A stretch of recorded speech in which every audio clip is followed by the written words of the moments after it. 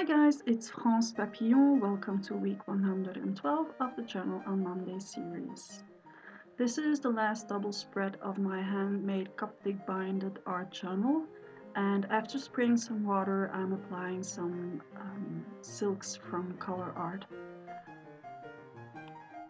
I'm mixing up 3 several colors to create a warm and honey-like background, and if you would like the details about these colors, you can find the complete list of ingredients on my website.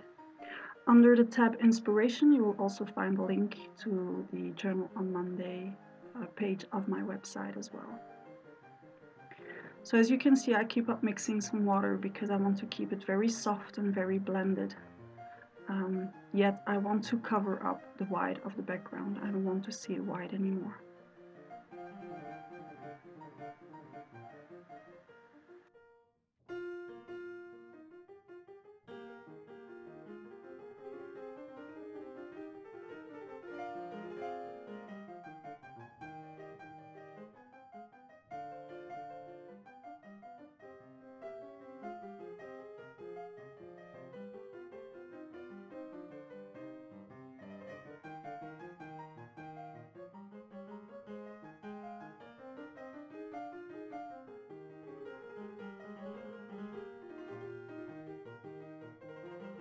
Once I'm happy with the result and it's completely dry, I'm adding some stamping, and I'm using 2 of my Stampedic stamps.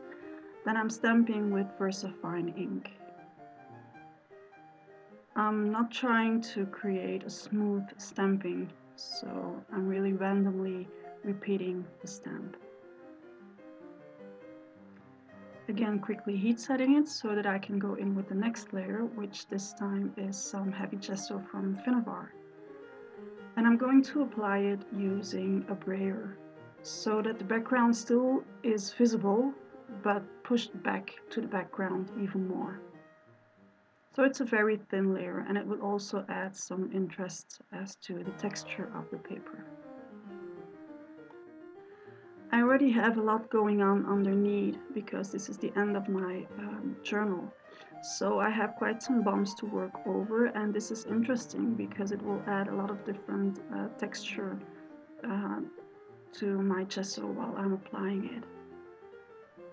Today's video is 11 minutes long, and it took me less than 45 minutes to do it because first of all, I'm way behind with my work.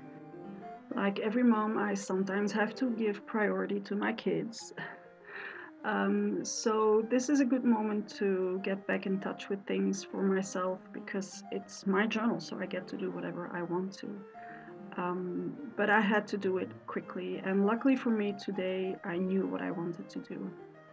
This is Finnavar Light Paste, and the difference with modeling paste is that it's lighter, like the name says, and as I'm applying it very thinly and as it is lighter, it will dry pretty fast. It's not totally dry yet, though I decided to keep on going and already add my edges with archival ink. As I have a lot of gesso and acrylic underneath, the stress ink wouldn't be that happy, so I'm using archival ink. And I'm being careful not to smudge my light paste.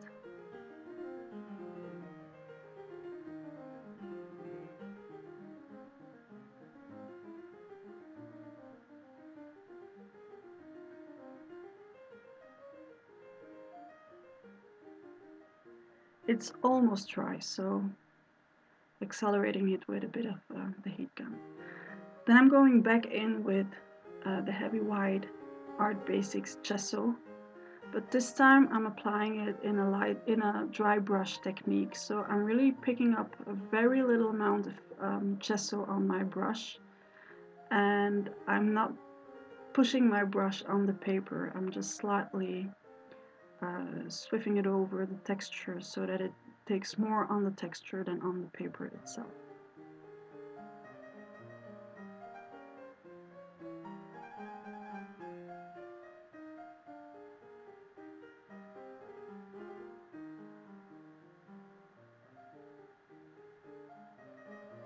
And then again, very quickly making sure that it's dry.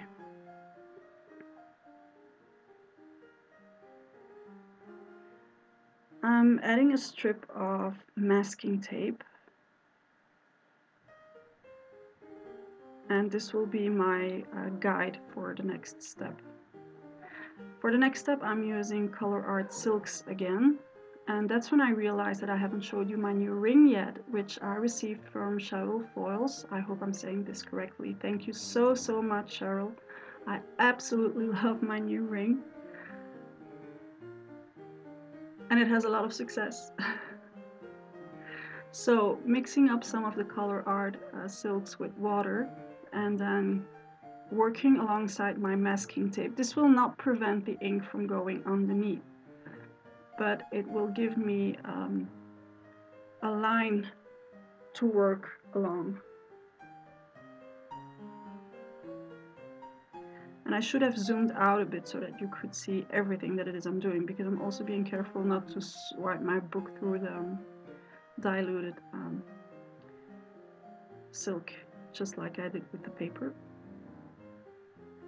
So I keep on going back in with the diluted silk as well as with water.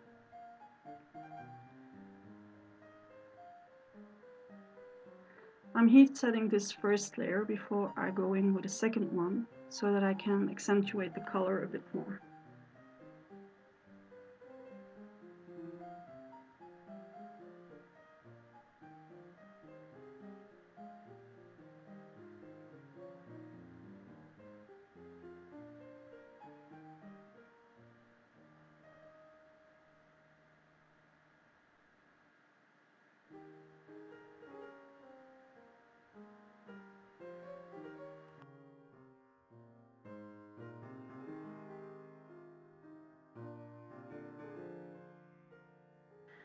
Now that this first color is completely dried, I can go in with a contrasting color, and I'm absolutely over the moon happy that Color Art has a rusty looking like silk, which you can see here, and it's the autumn leaf color. It just looks like liquid rust. So I'm just doing the same thing, some water on the paper and then some diluted silk and then some more water to make it run. And as you can see, the silk did go underneath, but I really like how it created that line of color underneath, accentuating the rust color a bit more.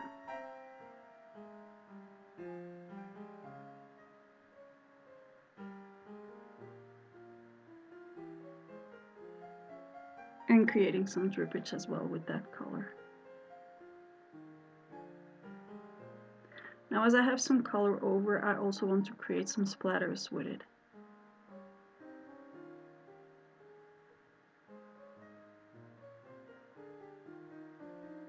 And then I'm taking black colored Color Art silk so that I can add some black splatters as well. So same thing, I'm just taking some of the paint, adding some water, and then splatters on the page. Now I don't want this black to stay this harsh on the paper, so I'm drying it halfway through and then I'm picking up the excess paint.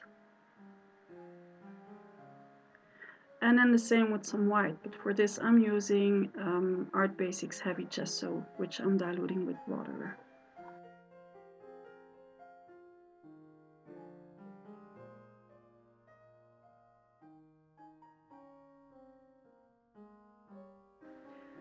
Using this Crafters Workshop stencil and just some distress ink because I want to keep it very soft and in the background.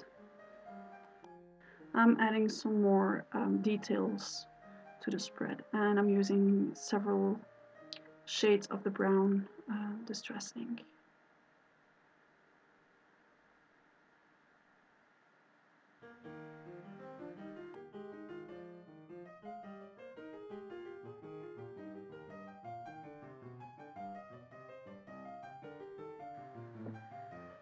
Choosing the one and only embellishment that I want to use for this spread, and I'm going for a rusted butterfly, and as you can see I have several of those, and I'm choosing the one that has the rust pattern that suits me for this spread.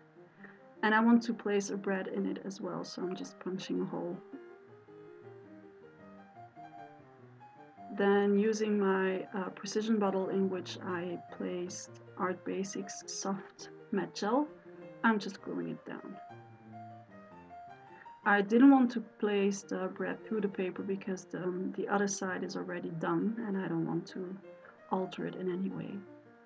Then adding my wording, which is very suitable for me for this week, and then the date stamp. Then I remembered that I had this little tiny piece of ticket that would fit well on this spread.